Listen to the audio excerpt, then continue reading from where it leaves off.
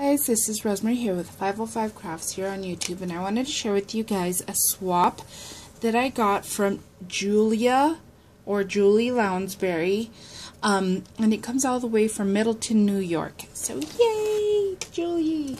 I already got it and I opened it. The only problem was a while ago I was filming and I was doing two swaps together and my battery died. So I said, oh, you know what? Let me just redo it all over again. I was so sad, but we are partners on the craft hole and we were to make an altered pincushion using a frame for Michael's. And look at this gorgeous, like Victorian, so pretty. I love, love, love everything she did on it. This little bird is so cute, and then these beautiful little handmade flowers she made, and these pieces, I don't know what they are, but they are gorgeous. Do you see how pretty they are? Oh my goodness, look at the flowers. They are just too cute. I love it.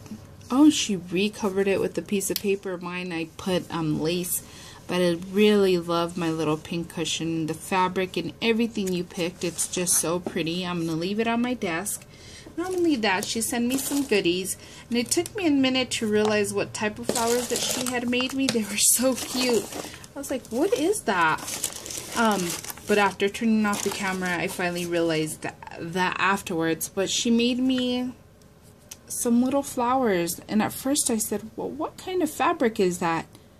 Fabric softener sheets. So that's what they are, and she just put them together and cut them in circles, and I smelled them. That's why I knew what they were. I have to smell everything. I don't know, it's something wrong with me. But look at how cool. And she made me some a red one, red and green, and then she made a plain one. But I figured with one of the little paper flowers she gave me, I could probably put that on there. So look at how cute her little paper flowers are, so dainty. This is like a roll one. And then this little paper flower. She made a few. They came out so good and so pretty. I wish I could make paper flowers like this. I'm good at making silk flowers, but not paper flowers. They cause me heartache. I love this one. It's so pretty. And let me find the other ones.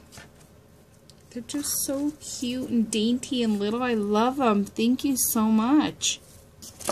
And then she sent me a little rolled up roll of beads. Thank you. And some lace, which I love lace. Oops, there was another flower. Look at how cute. I have to show you guys them because I'm very impressed. And another little roll. I could even put that there.